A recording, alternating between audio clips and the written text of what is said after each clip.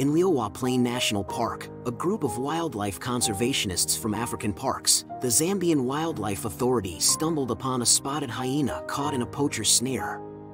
The hyena had fought and struggled so much that it had dragged a large log around with the wire snare caught around its ankle until it was exhausted. The team didn't waste a moment and used their quick thinking to create a makeshift lasso to catch the hyena. Despite the inherent danger of approaching a wild predator animal without sedating, the team was able to remove the snare within 90 seconds.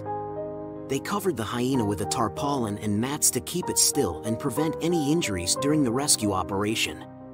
After assessing the hyena's condition, the team concluded that it would make a full recovery and needed no further intervention. Hyenas are known for their resilience, and this hyena was no exception. The rescue team can be proud of their successful and efficient rescue operation,